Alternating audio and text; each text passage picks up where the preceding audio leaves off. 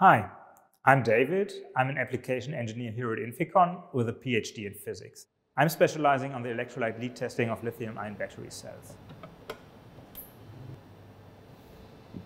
Leak detection is an integral part in the quality assurance of a battery production line. You have to find very low leaks down to the micrometer size in a large quantity of battery cells. So what we have to do is we have to actually meet two demands here. On the one hand, we have to have a very high precision, while on the same time, on the other hand, have a very low cycle time. When it comes to leak testing here at INFICON, we have a lot of experience.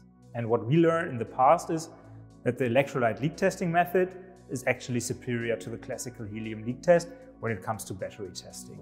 INFICON has developed a new product called the ELT Vmax.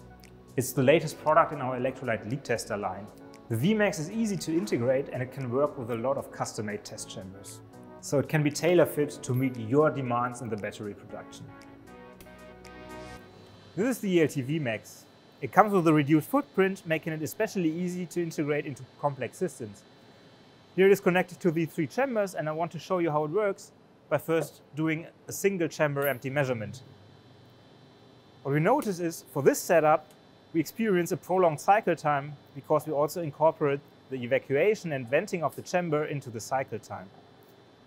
Now, we can massively improve this by not only running a single chamber at once, but running all these three chambers in parallel. And what it does is, while this chamber now already starts measuring, we can pump down this chamber and load and unload battery cells here, leading to cycle times well below 15 seconds. And if you opt for batch testing, with only one tester, you can easily reach throughputs of several thousand battery cells within just 1 hour. So what the Vmax offers is not only a very high precision and a low cycle time, but also great reliability.